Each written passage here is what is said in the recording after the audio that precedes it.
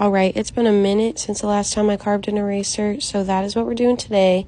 I was in the zone during the sketch, so I didn't record it, but we're doing a hippo.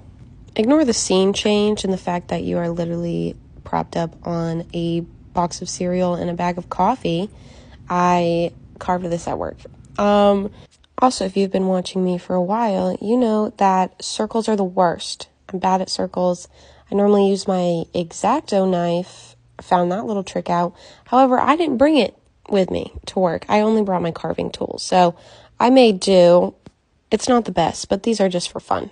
Didn't get a chance to stamp it at work, which is why I look so different again. But either way, I think it turned out really cute. Let me know what you guys think.